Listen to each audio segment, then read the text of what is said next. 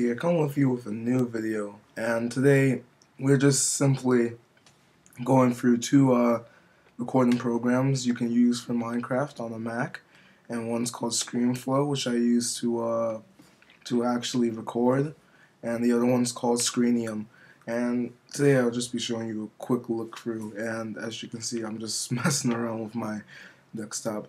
And at first, my hard drive was kind of slow.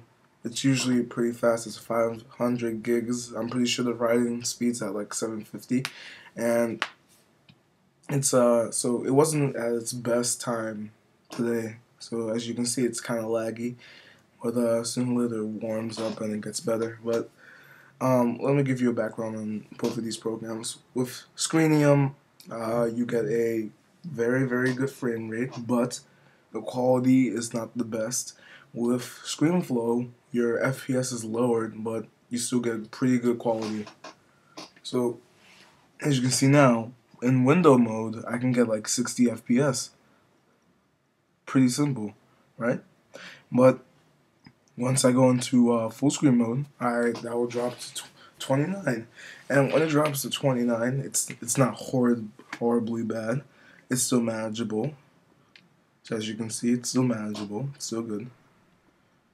It won't be the smoothest thing, but this is ScreenFlow, and it won't be the smoothest, but it still gets the job done. So, what I like to do for a benchmark is that I will take lava and I'll just set all over the place, or I will blow up. There's a chunk of wall with with dynamite, or TNT, as you may call it, and that's the type of benchmark we're going to do here. And as you can see that there's kind of some lag and frame drops because of the slow hard drive. And no, well, not the slow hard drive, just the catching speed. But it warms up since I'm practically flying, and this is going in frames. So now we've warmed up, and it's much better now. And what you see while you record is not like, it's not just so you get good FPS. It's actually what you're going to see when you view it. And that's what I love about ScreenFlow. It gives you the honest thing. But with Screenium, they give you a good FPS, but never, don't know how your quality is going to look. Because with Screenium, you have options to set to 60 FPS and all that, but as you can see in the next part of the video, I tried doing that and pretty much didn't work. So, but right now we're going to do the benchmark, which is the TNT explosion, and we're just going to get some flint and steel. So we're just going to put the TNT down, and yeah, and this is a quick benchmark I like to do whenever I'm recording. And as you can see, I pop up the the stress levels, and pretty much it's sometimes at a very stress rate if I have a lot of programs running, but right now I barely have any. And then later on, if I have no programs running, my Mac was just booted up, that's like the best time to do a playthrough or a recording. And that's what I recommend for all Mac users. I do plan to switch to PC.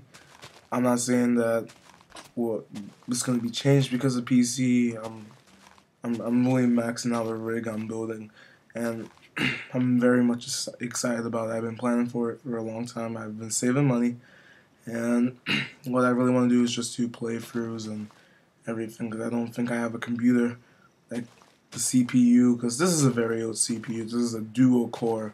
It's a good CPU, but it's not enough to handle as much stress as it puts on while recording and playing games and everything.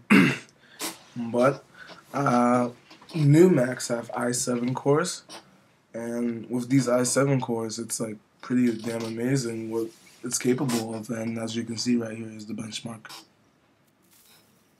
So we experienced some lag there, but it wasn't as bad as I would think it is. My computer freezed when it did, but I guess it came through. And yeah, so now we're gonna switch over to Screenium, and with Screenium, you get it's very shaded, but with I did some touch-ups to make it look a little nicer. So we're gonna switch over to Screenium.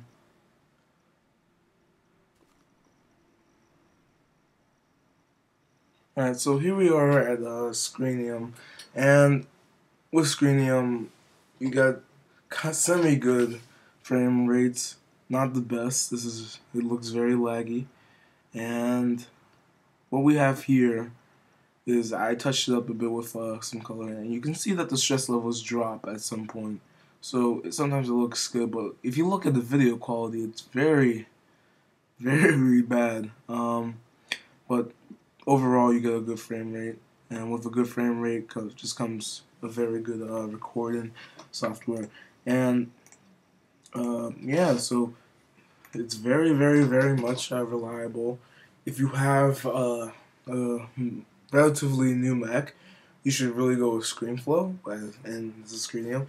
But if you really just wanting to get some commentaries done, or you could have ScreenFlow and Screenium. Screenium is very cheap. Screenium is about $50, and I got some free keys for this, not illegally. A friend of mine gave them to me because he had some extras, and I used the free keys to just get both of these programs. So maybe I'll record in Screenium and then I'll put it in ScreenFlow, or vice versa. It depends, but ScreenFlow doesn't convert files into QuickTime. Screenium does, which is a very, very convenient thing about it. So, yeah, so pretty much the one to go with today is ScreenFlow. And if you have a computer that can run it, well, that can record gameplay, I tried this with Counter-Strike and Team Fortress 2. Those are killers on this, so it's not really the best thing you want. And pretty much that's pretty much it. So thanks guys, thanks for watching. Please subscribe, rate, like, everything, and have a good day guys. A new video up soon. Have a good day.